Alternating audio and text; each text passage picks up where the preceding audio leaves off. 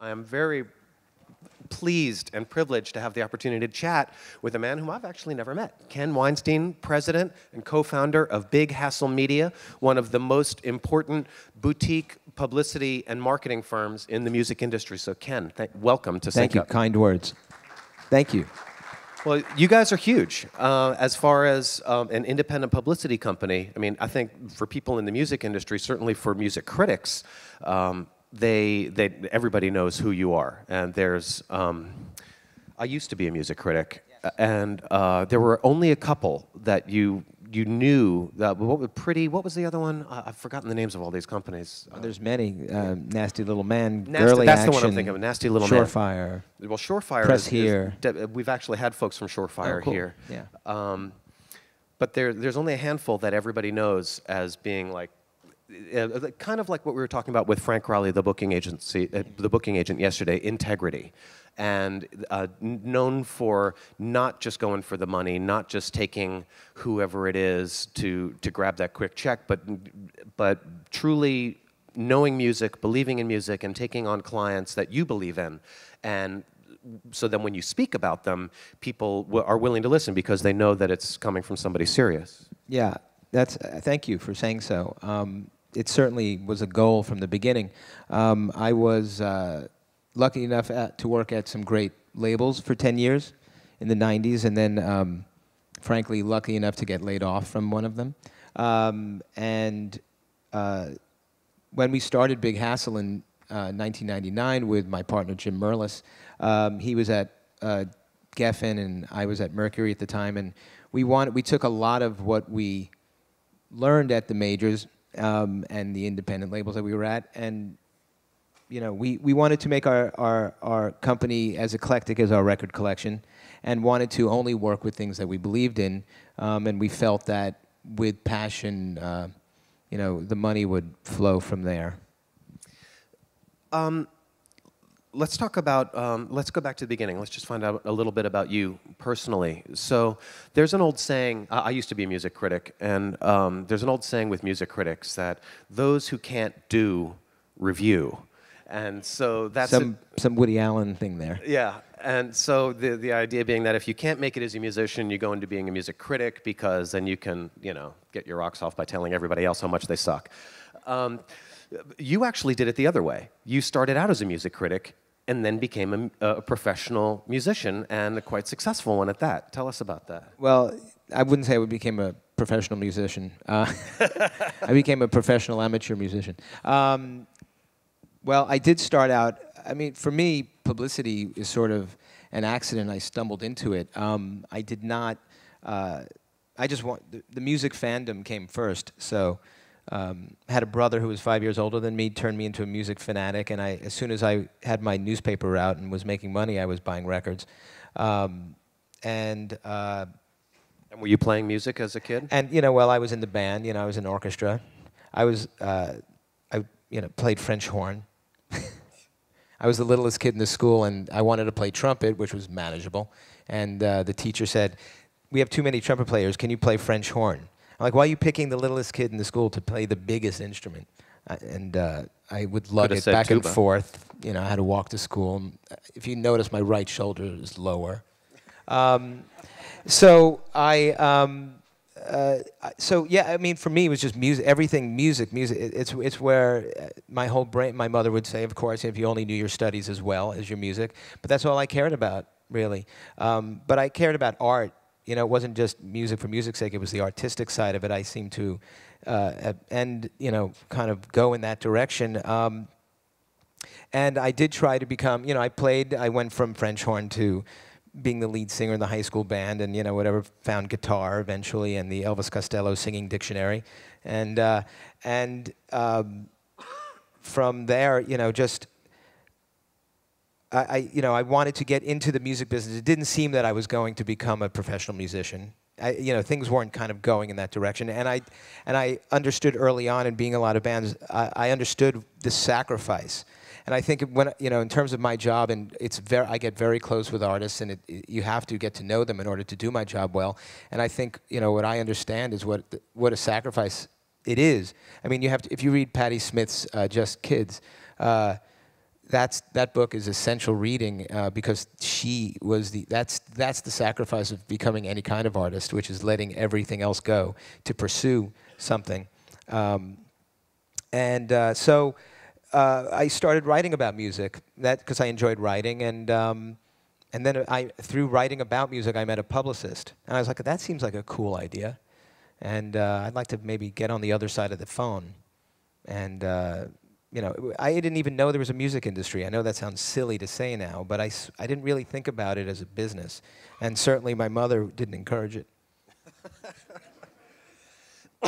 So then you were writing about music, and then you had the band.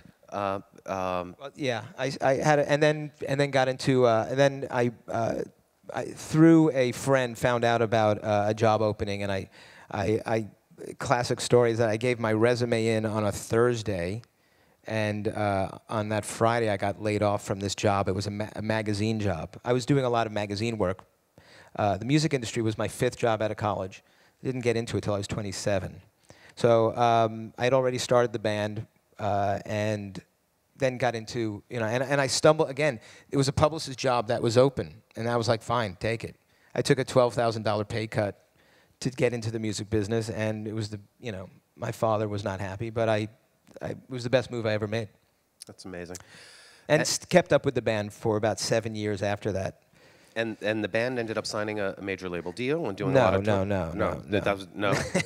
I thought you guys. No, independent. We just put it out through a small label that was through Caroline, and did minimal touring because I'm because you had a day job. I'm weak. Yes. Okay. Good. Well. We were called You and What Army. We are reviewed in the Trouser Press 90s book, and you can hear us on Spotify. Yes, you can. My bandmate was industrious and said, let's get it on there. Great. So tell us about, so then you went to work on the other side. Yeah. So and I always found this interesting, doing music as being a music critic.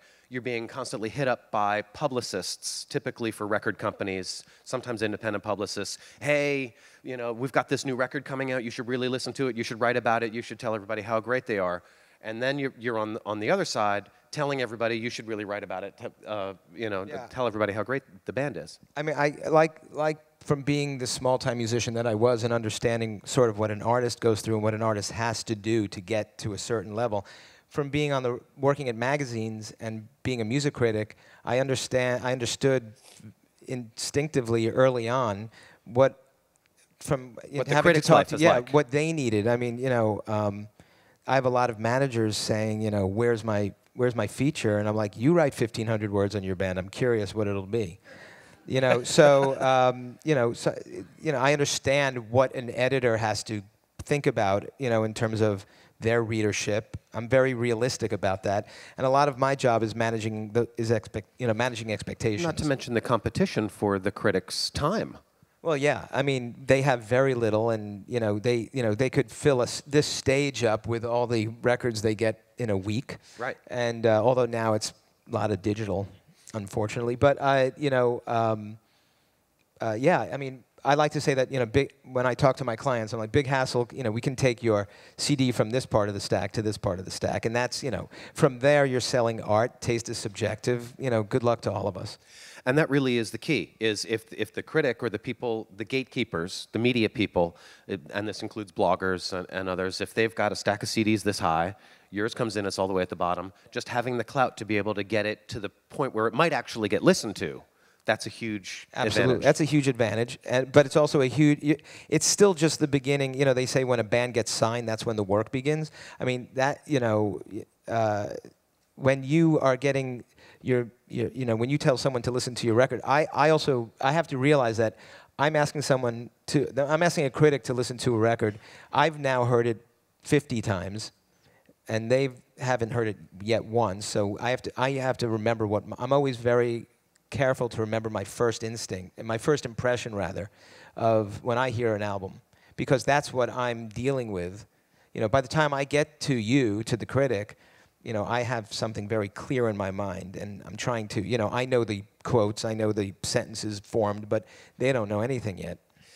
Now, In the last panel on social media and converting people to customers, we were talking about being able to follow and tap into the fan base of other bands that are in the same musical sphere as you. Like-minded. Right. And so look for bands that you think you are either emulating or that sound like you or you sound like them. But don't most musicians think that they're completely unique and they sound like nobody else? Yes, and you definitely want to. I always tell a musician, an artist, that you can't paint your masterpiece while looking over your shoulder. You have to be in that headspace. You have to think that I'm doing something completely unique. Nothing coming out of my mouth or my fingers, in my office will ever, compare, or will rarely compare one artist to another. I let the journalists do that. But it's, there is sort of a, that RIYL, recommended if you like, the related artists on Spotify, whatever. I mean, no one is completely, doing something in a vacuum, or the very few are. But the critic's job, as you're saying, is to place the art into a context, which means comparing it to what's gone before in the culture, explain why it's either doing something innovative or something that's completely lackluster and not innovative, and showing that they have the background knowledge to explain why. And I think part of the responsibility that independent artists have is to be able to anticipate that need. People are going to want to compare you because it's the only way they can understand it. From my end, though, I have to go in with the naivete that I'm selling the best record ever made. And that's, you have to sort of preserve some sort of innocence in terms of the, in terms of the energy you're putting into this project. At the same time, being in the back of your head, you're realistic about where it sits in the culture and in the history, and that nothing, everything comes in a line. The role of publicity and publicists has changed. Well, actually, I'd like you to explain. The media landscape has changed. Internet, social media, everybody's a critic. What, from what you started out doing and continue to do today, what has remained the same and what has changed as the world has become different with digital media? Well, obviously, what remains the same is I'm still dealing with editors, tastemakers, writers. There are just a lot more of them. But today's blog was yesterday's stapled zine, and you just have to be aware of all of them, which is a headache in and of itself. Yet exciting. I get excited by I think I like that everybody's a critic in a certain respect. I mean, the comments section is a little maddening. Because you could have a great review and then have a comment that says this is bullshit, but that's okay, because everyone, opinions are like belly buttons. I think that's fine. But so what remains constant is that you're still. My job is to sell art to these tastemakers. What makes them tastemakers is sort of, that's the culture talking. Who's paying attention to whom. What has changed, though, is that I have to be aware of the very rapidly moving news cycle, and I have to be aware of how easy it is to get on WordPress and create a blog, and I have to be, so there has to be a lot of. I'm sort of cherry picking as well. Like, I'm going to get a lot of requests for something, but, a blog with 15 Facebook friends, I'm glad that they're writing and that there's enthusiasm, but, versus something like a Stereo Gum or a Pitchfork, I just have to be aware of the hierarchy there, just in terms of who in the culture is paying attention to what's being written,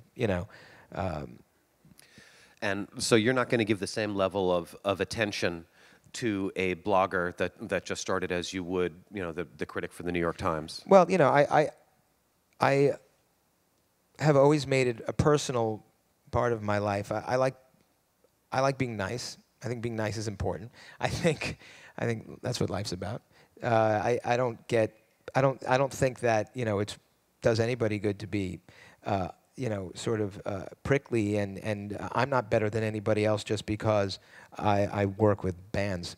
Who cares? I'm not saving lives, but or maybe I am helping in some weird way. You are today. Yeah, I saved your life today. No. So,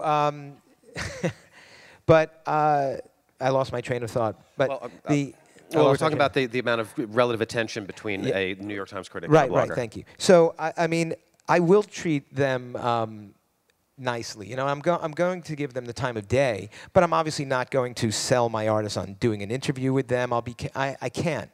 I have to be very. I do think less is more, and I think you can't. I think you'll drive an artist crazy. My job is weird.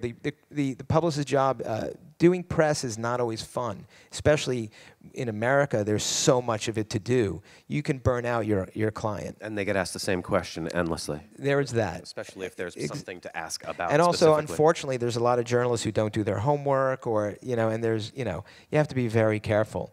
So I'm very realistic. From certain bands, need me, want me. Where's my article? But at the same, then eventually though they'll hit that wall, and I have to monitor that.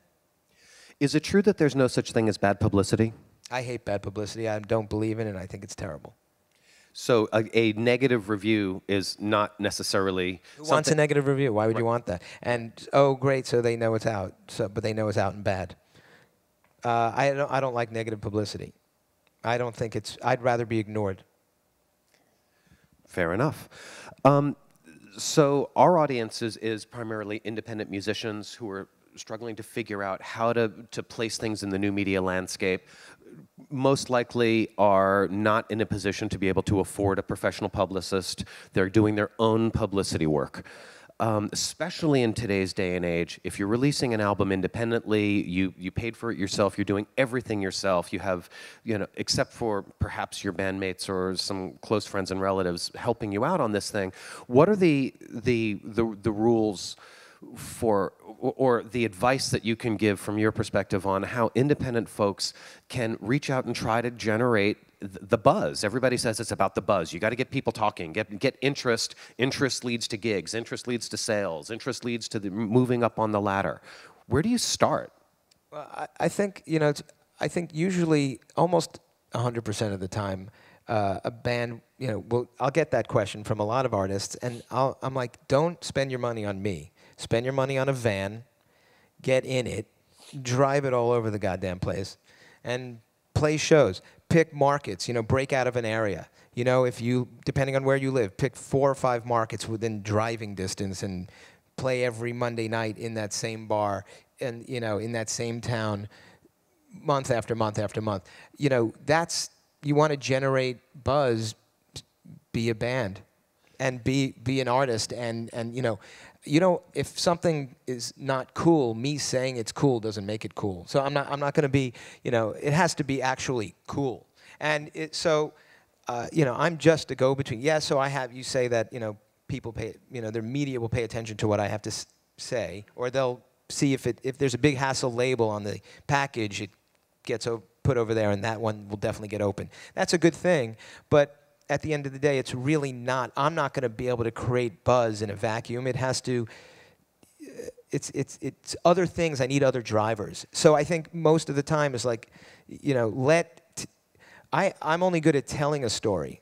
The story has to get written, has to be created first, though. I'll tell it. There has to be a story. There has to be a story, and that story is said band is in the basement writing, with blood on the page. So if I'm an independent artist and I'm putting out my first or second release that I'm doing myself, and I want to get the world to know about it, I want buzz, I can call up somebody at Rolling Stone, not ever get them on the phone. They're never going to pay attention to me. They don't pay attention to me either. just completely ignore mainstream media? Do I ignore newspapers? Do I ignore magazines and go strictly with the social media? Do I spend all my time on Facebook and Twitter? Or do I try to strike some balance of going after traditional media and the social stuff that I am probably doing in my spare time anyway? I mean, I'm going to say something that sort of repeats what I said in the last answer, which is, again, I don't think it's about even paying attention to the media. I know that's crazy. I'm a strange publicist in that I don't necessarily, I think I come way later in the process. And I think today bands and fans are talking to each other at speeds unknown to man. And that's what has to get taken advantage of. You know, I'd much rather a band share a song with their 500,000 strong Facebook fan base, or Twitter, or any Instagram, or whatever their Tumblr, whatever it may be. I'd rather them go straight there than have Rolling Stone be the media partner that breaks it ahead. First, we do that, and there's a lot of that. But in many cases, I just think the band fan thing has to be shored up, and that's the priority. So, and that's part of creating the story, and that's, the media will rarely, it happens obviously, but the media will rarely make the news. Normally they tell the news. But like, for instance, somewhere, somehow, the media heard about Courtney Barnett, and they started talking about her. And I found out about Courtney because of a journalist. There's a little bug. There's a fly in here. So can you do that Obama thing? There's probably, that's actually a camera. The NSA is here. Yeah, exactly. It's the new drone. It's actually a drone.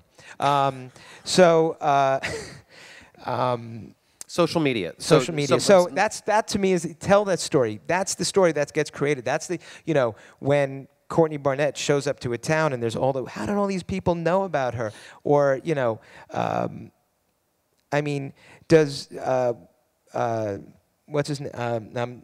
Now I'm forgetting the name of the band. Okay, I got it. Neutral Milk Hotel. Like that second record, which now is of mythological proportions.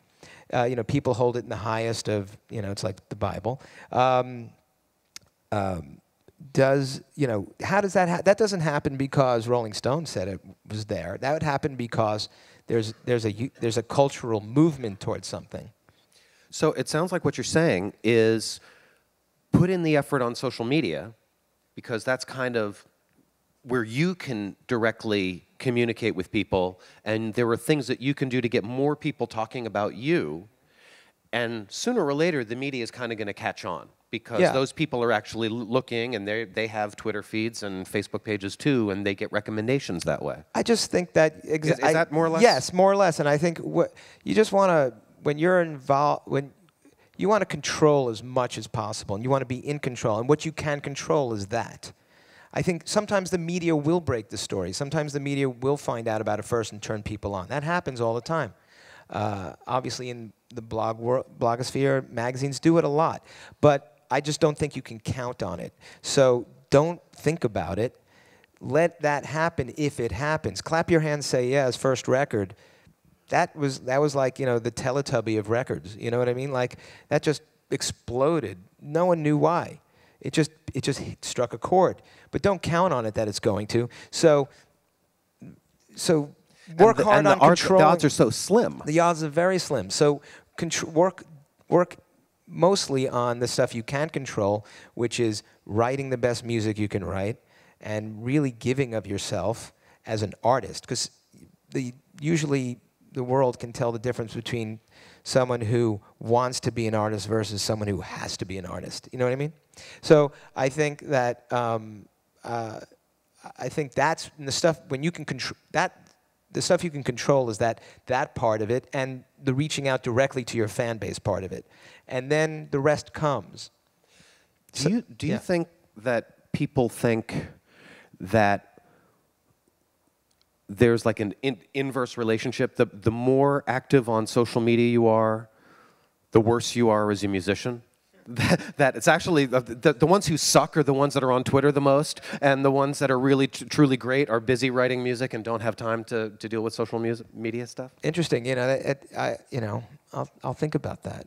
Not to discourage people from. No, I think I kind of look at it whether it's like, one of the reasons why I'm sad about losing the CD and I'm glad vinyl's coming back, is that I just look at, and I tell this to artists too, Twitter, Instagram, like album art, band name, album titles, song titles. It's all part of the creative process. It's fun places where you can get creative. And I think a good artist is smart and funny on Twitter. I work with Manchester Orchestra, Andy Hull and that group. They're hilarious I think you can be creative.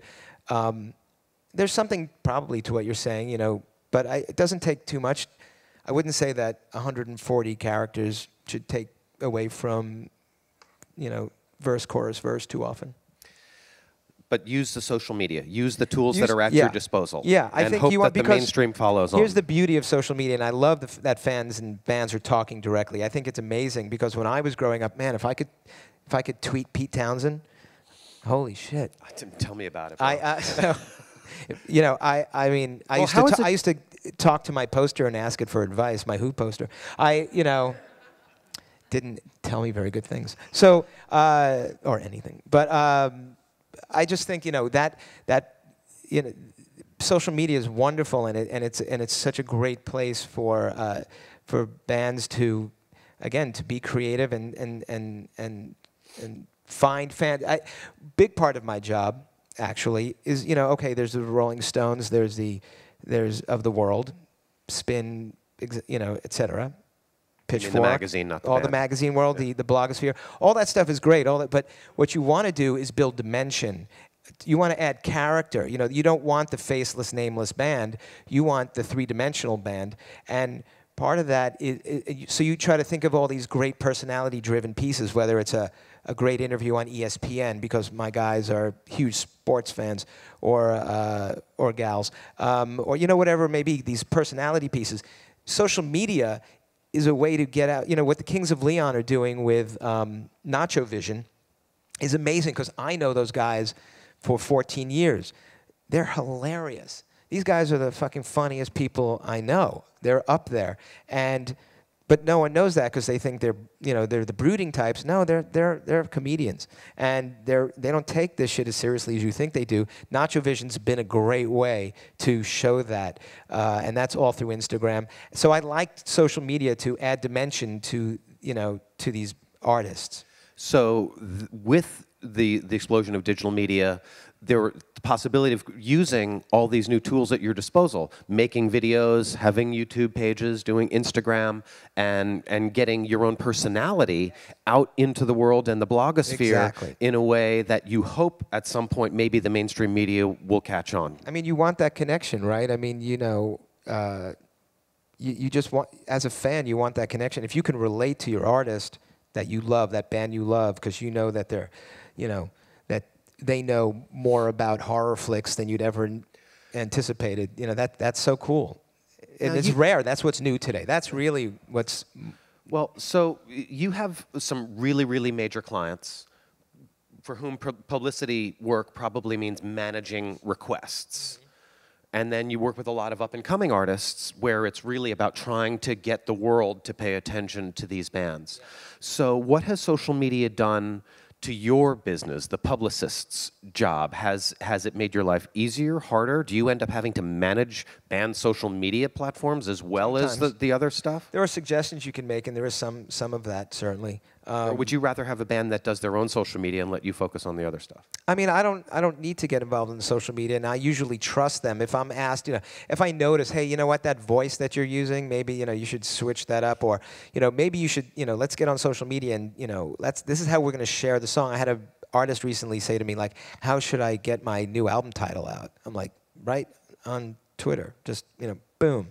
So I think social media is I don't mind monitoring, and I like being a part of it, but I think if I'm getting involved, if I'm getting in the middle of it, it brings it slightly less authentic. Like, it should be the band's voice.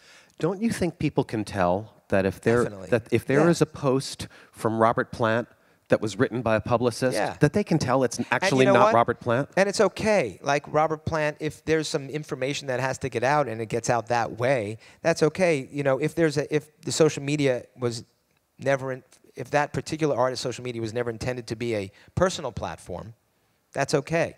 But it would be wrong to have someone write in Robert's voice And pretend to be him. Hey lads, what's up? You Yeah. know, like, you know, that's pretty inauthentic and see through quickly. Yeah. Yeah.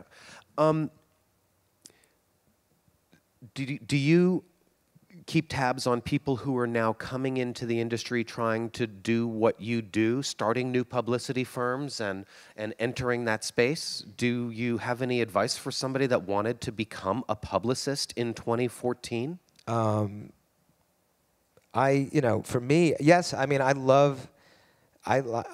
would like to actually try to hire them before they start their own company. Are you hiring? Sure. No. Well, You opening a New Orleans office? I would love to do that. I had so much fun this weekend. There's a so tax far. credit for that. Really? No. Okay. You know, I would like to have an office in every warm city. Especially if there's a beach nearby. What advice If somebody wanted to become a publicist today, what would be your first 3 things that you advise them to do? Well, I would say that when you leave at the end of the day, it's not because the job is over. It's because you've decided to leave. I mean, you know, the job never ends.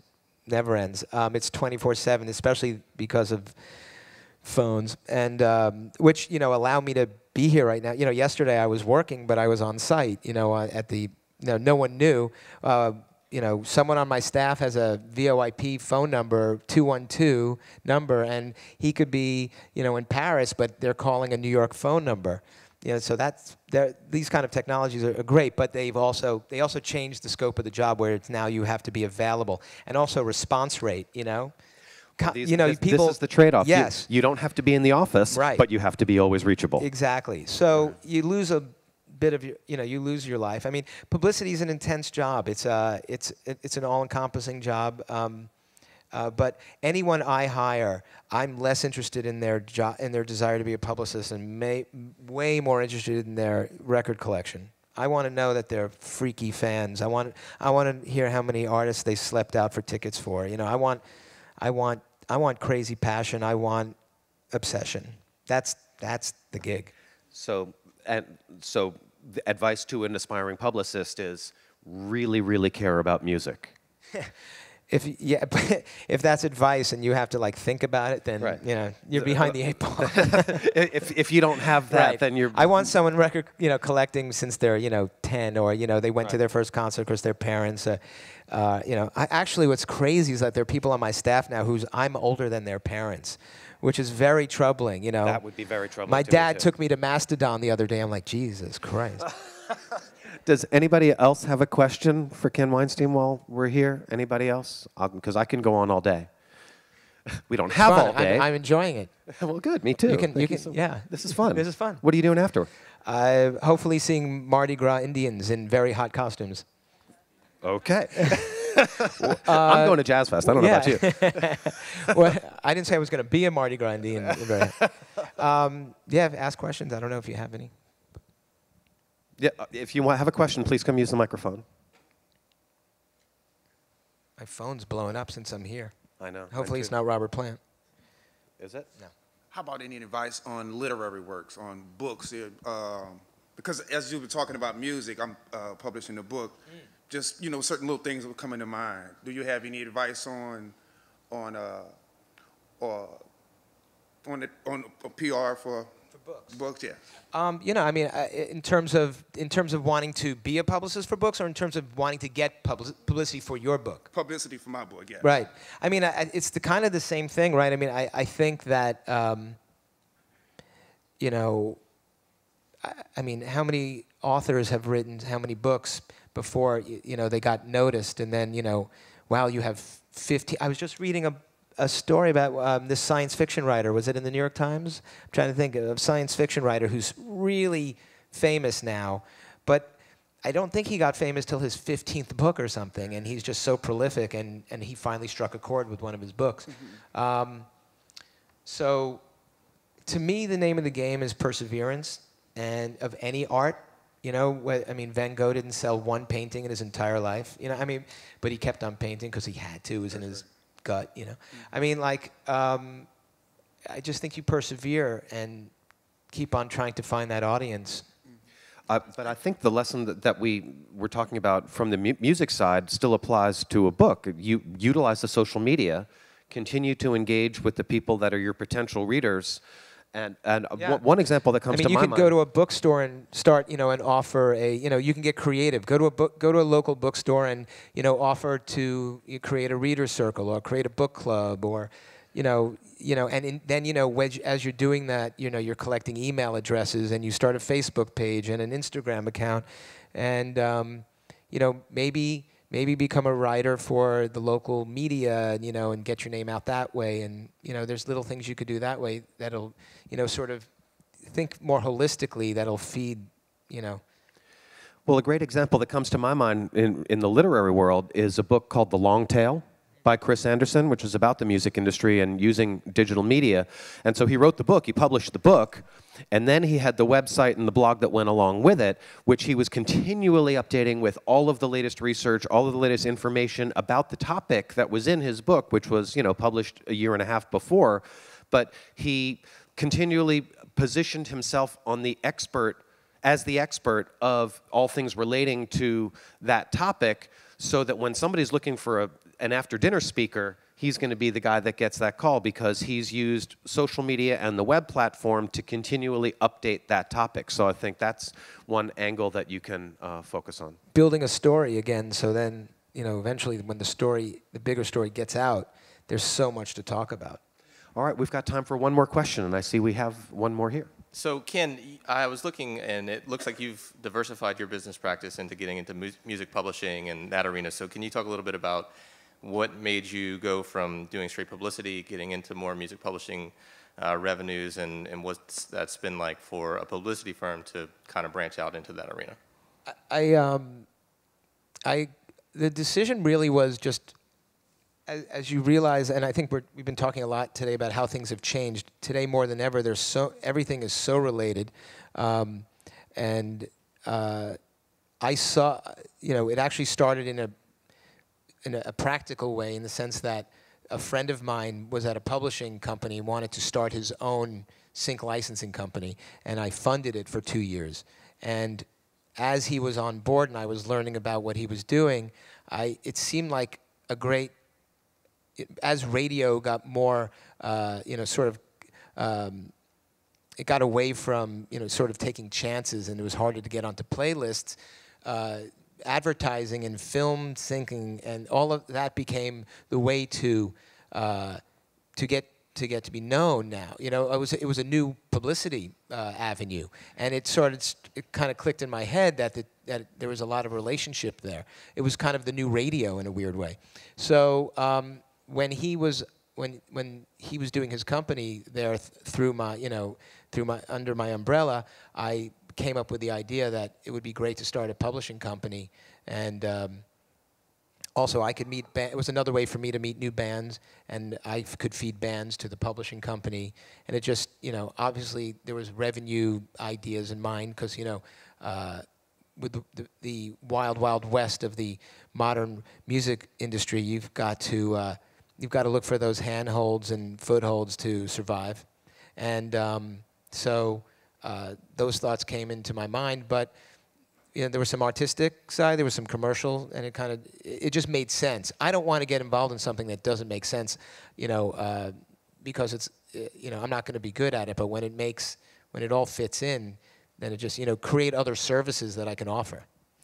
And we actually have a panel next weekend that combines sync licensing and advertising, and it's talking about examples of artists like Lord and some others who basically used getting a sync license in a television commercial as a vehicle for publicity, which then leads to album sales. I'm hoping to start work with this new singer-songwriter. Her name is Odessa, and she had a Subaru ad last year, 25,000, you know, YouTube video streams in a very short period of time. Now much more, but it clicked off as soon as the ad ran. That the YouTube video just went boom, and so all of a sudden now, as a result of that, I sort of have a base. There's you got to build the foundation before the attic. You got to build the basement first, and I think that anyone who's kind of starts, if you try to work up here too much and you don't have this, then you're not going to win. But when you have something like that, that's a great foundation to begin your campaign with. Not foolproof, but a nice step. So that's that's why it's they're related. Great. Well, we've got one more panel that we need to do today, so we're Okay, going to wrap this good. up. But All right. how about a round of applause for Ken Weinstein Thank from you. Big Hassle Thank you. Media? Thank you so much. This was great. This is really fun. I appreciate it. Okay, don't go away. We're going to reset the stage, and we'll come back with the website demolition derby. We're going to play American Idol with websites.